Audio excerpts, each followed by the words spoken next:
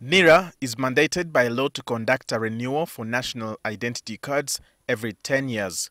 The authority says this is because of enhancement of security features which could have degenerated or due to the changes that could have occurred on the beholder.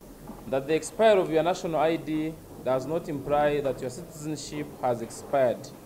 We need to be cognizant of the fact that citizenship never expires.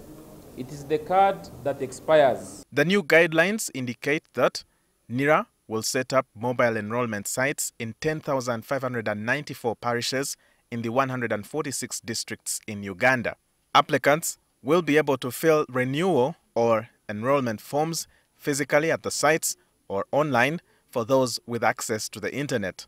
After submitting the application, your biometrics will be taken, and those who apply online will have to physically visit the registration centers. Once successful, new applicants from the age of 16 will be issued with a card and a national identification number. Those renewing will receive a new card with a similar national identification number. However, your application may be unsuccessful due to inadequate documentation, inconsistent or differing information. We shall also add an iris and other biometric features to the new ID card. Previously, government had set a 50,000 shillings fee for renewals, which has now been removed, according to Internal Affairs State Minister General David Muhoozi's statement to Parliament on Tuesday.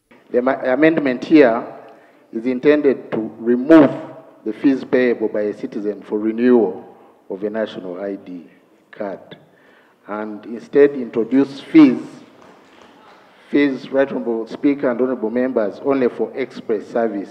The renewal process is expected to be concluded before the election year of 2026. Walter Mwesigye, NTV.